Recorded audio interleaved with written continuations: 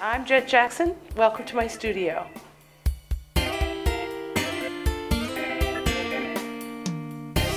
Even as a child, you have a strong interest in art because it's natural that kids watch cartoons. Most of us have crayons. Like everybody used to draw. And it's funny how at some certain point people stop drawing. Either they decide they aren't good at it or they move on to other things. And I was just one of those people who never put down the crayons. Cartoons for me were just so pivotal. I love them so much. And still do to this day, there's so much possibility for surrealism and invention in a cartoon. Things that don't happen in real life can be drawn and happen. And also, when you're younger, almost anybody can cartoon. You don't have to do a photorealistic face. You can do an exaggerated version or a crude version. So I think still to this day I'm sort of in between that early crude cartoony stage and the polished realism. So it's cartoony realism together, and somewhere in the middle I meet. I've had very little art training, never really any formal classes, so I'm basically self-taught and just by practice. I love making art about art because one of the biggest things for me is to have some variety in my styles. You see a lot of great art out there, and I want to try that on sometimes, like different outfits, being able to experiment or do something different. Alice in Wonderland has just been a thing for many years for me. I really enjoyed the books and the movies. There's been a lot of them. And as a character in a painting, to have one that I can keep going back to and finding more adventures, more sequels, that I really don't feel I've exhausted all the possibilities yet. Sense of humor is one of the highest art forms itself. A lot of people think of it as lightweight.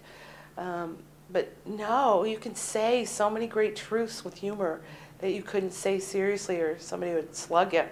But if you can do it sarcastically, you can get away with corny melodramatic humor. And you can really say a lot of truth with it.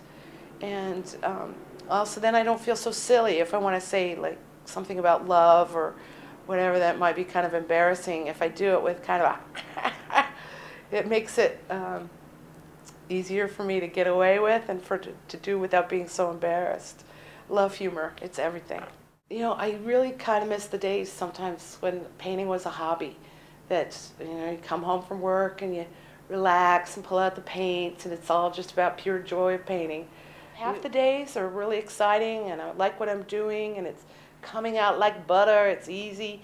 And then other days it's just hard work and a slog, or I have to wipe out the whole day's previous work. It's just not working. I have to change all the colors.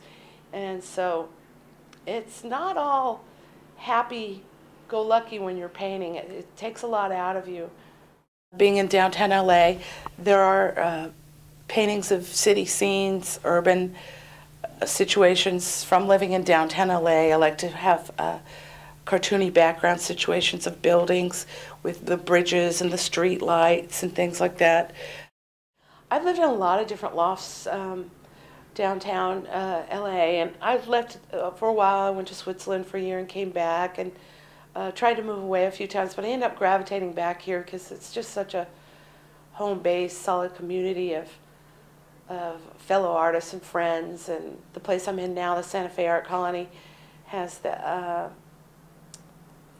an appeal because it's sort of a compound and a gated community. As far as the rewarding parts of being an artist, probably the most satisfying thing is, for me, the genesis of an idea, how I start a painting, is that I'll have a portion of the idea, maybe not the whole scheme in mind, but something that excites me enough about it. And halfway through, then I had a problem solve and figure out, well, okay, I've got this much now, how can I make it better?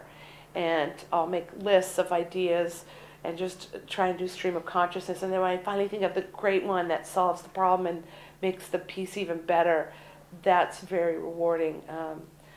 Oh, I had a great idea and then I can execute it. And it's a big part of my search, always to keep making it better and better and better.